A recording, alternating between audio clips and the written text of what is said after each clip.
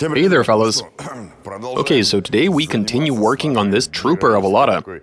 I'm sure you all remember from last time that we've already converted it to four-wheel drive, though we haven't gotten around to testing it yet. Let me remind you why we didn't go for a test drive last time.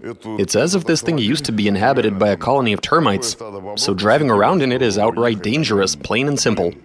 You can easily fall out through that rusted floor. There's pretty much nothing left on the driver's side. The frame rails, the box sections, they're all completely rusted to the core. So yeah, we've got a ton of welding to do here. I suggest we restore the shell as quickly as we can, get it into somewhat decent shape, so that we can at least drive around without any serious worries. And, well, head out and see what you can do. I'm especially keen to find out what it can do off-road. Alright, let's do this. Testing the four-wheel drive converted Lada. Translation and voiceover by BMI Russian.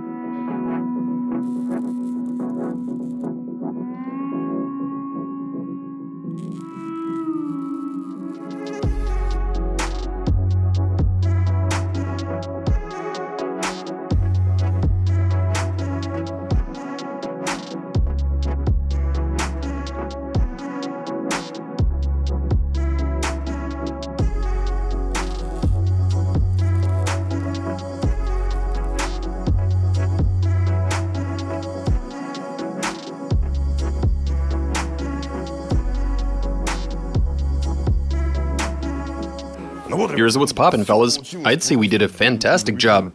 Looks awesome. We've got some fresh floor panels happening, box sections, the works. At least now the floor is able to hold the rocker panels in place. We've placed and welded everything up, installed a seat. It's all very nice. We are good to go. Now, you guys do remember what sort of four-wheel drive configuration we're running, right? It's basically a full-time system, with all four wheels spinning at the same rate. I do remember someone asking in the comments whether we calculated the transmission ratios. Indeed we did, so don't you worry about that. We rolled it around after putting it together, and at a quick glance it looks like all four wheels are rotating evenly. No slippage or anything like that. We rolled it over a wet surface and saw that the tires leave perfect tread marks. So it doesn't look like we have any problems with the transmission ratios. So yeah, it's all good. And now, oh man, I am so keen. I want to see what it can do off-road. Let's have a go, shall we? Okay, here we are. Because race car. We are ready to do some testing.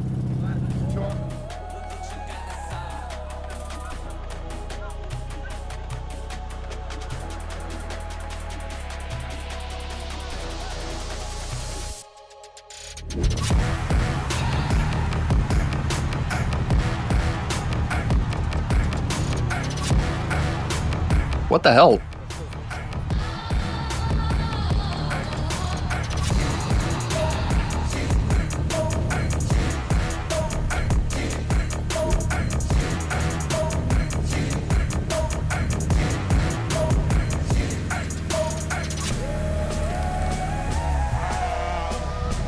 Oh yeah, man, totally.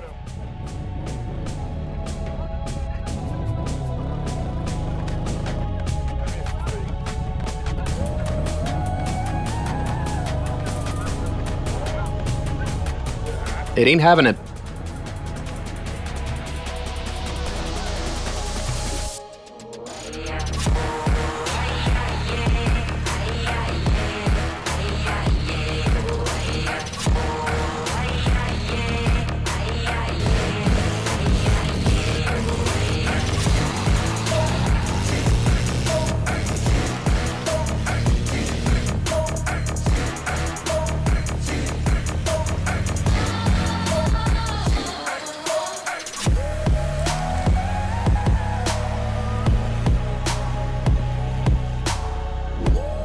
Just make sure to give it some more gas.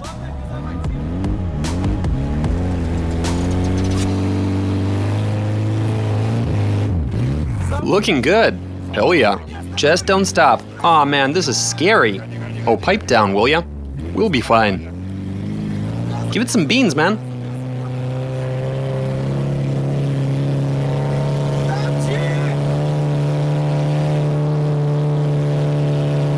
This is terrifying. We made it. Now that's what I call some quality off-roading. Maybe we should flip around. Yeah, sure.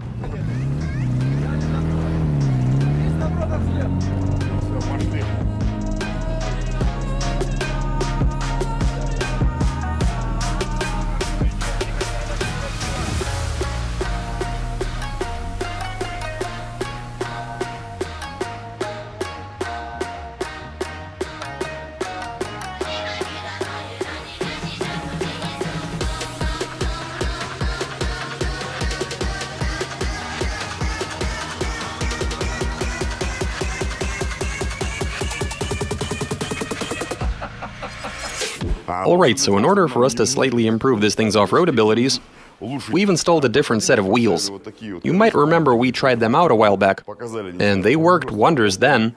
Since we are running a rather light rear axle, we've decided to get a bit more mechanical grip going. Now I reckon this thing's gonna be unstoppable. Let's try it out.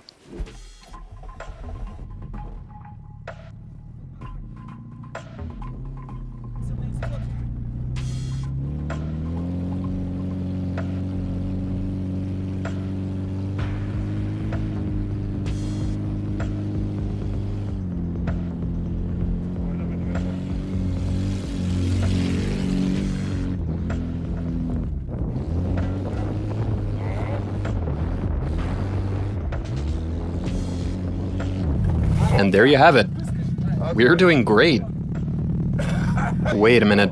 Check that out. We are being followed by a Land Rover. Has he no fear at all or what? The other question is, will he make it? We did make a path. Well, yeah, we did make 3 runs back and forth. Oh man, he's hustling like it's nobody's business. It's pretty much a road at this point. Not bad at all. Oh, isn't he cheeky? He's about to drive through the fresh snow. Should I move forward? He's got plenty of room.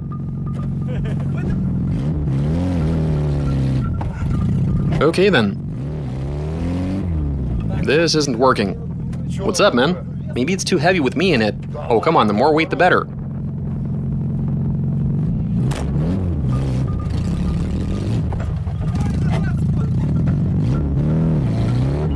Are you seeing this?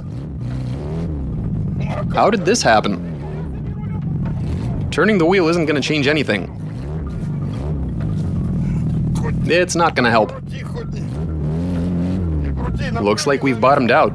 Turn the wheels to the left.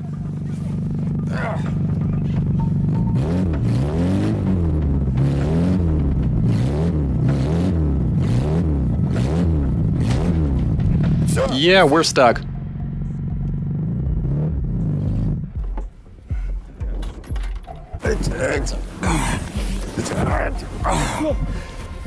Just a bit more. Yeah, you're right. Great. This is one very light car. We were easily able to lift it by the back end.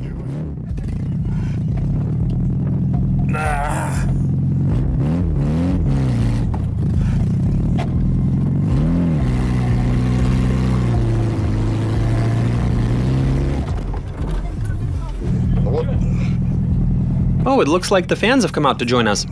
Yeah, I guess.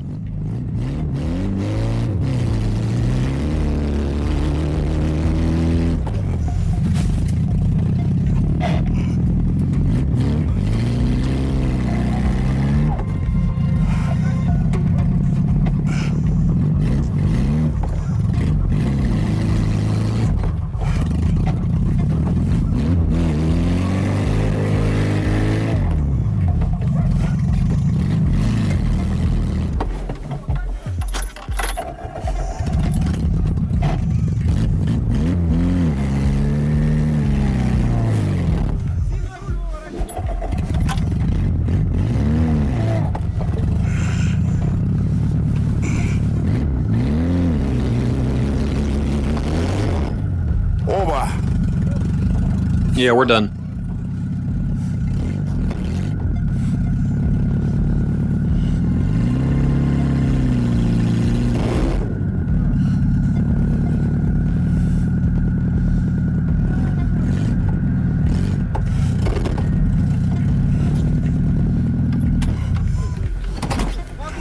Come on.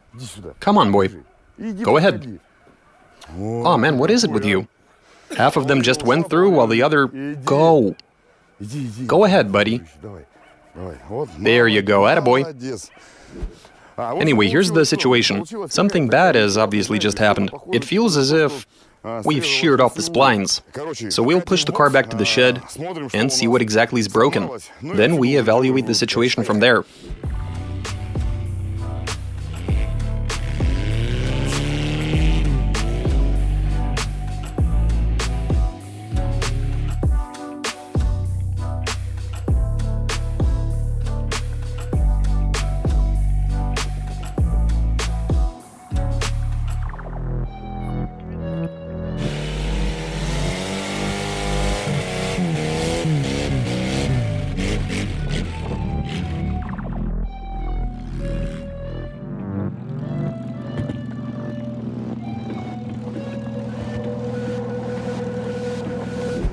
Here's what we're looking at, fellas.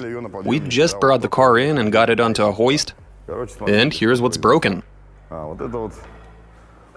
This piece of the transfer case housing, which we added onto the car, it has taken a serious beating. The teeth on the planetary gear are completely rooted. So yeah, at the end of the day, the transfer case let go and blew to pieces. I see a few reasons why this could have happened. If the rear diff hadn't been welded up, this transfer case wouldn't have been under such tremendous load, and it would have happily continued living. As for the other factor, it was all good while we were running normal tires, but as soon as we installed those tractor wheels, all of a sudden the rear axle had lots more grip, which increased the load on the driveline. And due to that increased stress, the transfer case grenaded.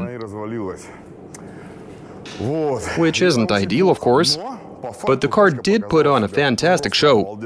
The way it ripped through that snow. The spots where that Range Rover was getting stuck, this thing was flying. Then again, I mean, yeah, we did plant it onto the axle a few times due to a lack of ground clearance. The underbody and gearbox were also an issue. However, you gotta love how this thing drives. It is pretty awesome. Anyway, that's all I have for you fellas. This was quite a successful experiment. At the very least, we found out how this car drives through the snow. It handled that beautifully. You guys watch us, subscribe, send in those comments and suggestions, give us a big thumbs up. Alright, catch you later.